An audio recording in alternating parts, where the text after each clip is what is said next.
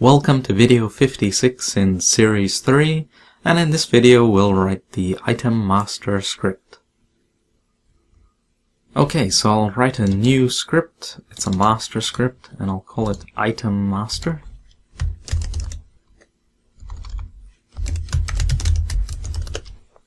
And open it up. And since I'm going to reference the player master script, well, I need a reference to it since I'm going to access it rather. So private player master. So let's do this player master right there, player master. Okay, and then I'm going to have my events. So public delegate void general event handler, and two events. So public event of the type general event handler. And it's going to be called event object throw. And again, same thing. So public event general event handler, and this is event object pickup. And then I'll have another one here, a different delegate. So public delegate void pickup action event handler. And it takes a parameter transform, and I'll just call it item, and then the event, so public event pickup action event handler event pickup action. Alright. Now I'll go ahead to my set initial references and establish the reference to the player master. So I'm just going to check the game manager references script. So I'll just go down there, get it. Dot player, if that's not equal to null, then in that case I will say that the player master is equal to that game manager references dot player dot get component, and that's the player master script. Okay, now I'll put that in on enable. So there, set initial references. Get rid of all of these, don't need them, those methods.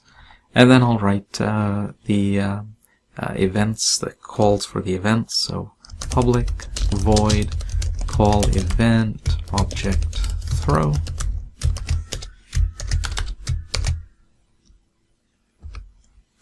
If event object throw is not equal to null, and then in that case have that event happen. And also in the player master script, so player master dot call event hands empty, so this will clear the player's hands because they're throwing something, and player master dot call event inventory changed. This will force an update, which is good.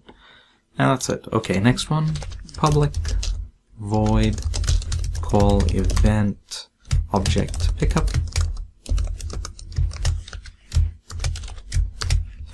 and here if event object pickup is not equal to null,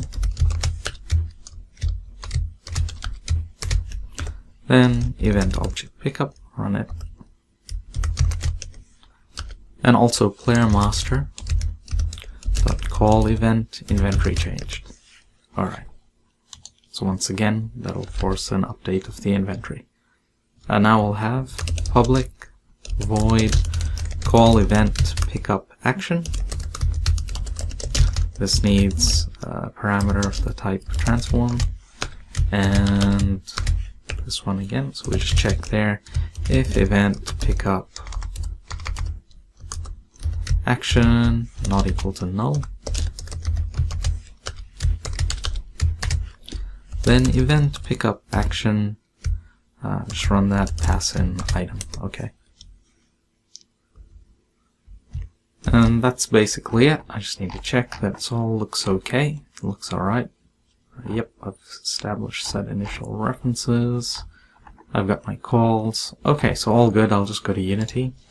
So back on the player, there were those two test items that I had. And I can actually just drag on the item master scripts onto them. And it won't do anything at the moment. I can just run and just check that there are no obvious errors.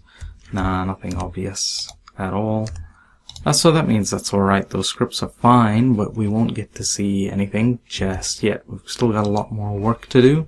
That's just the item master system, script rather, written there. Now we've got lots more scripts so that we can throw items, pick up items, and have all the associated activities happen with those items. Alright, so thanks for watching.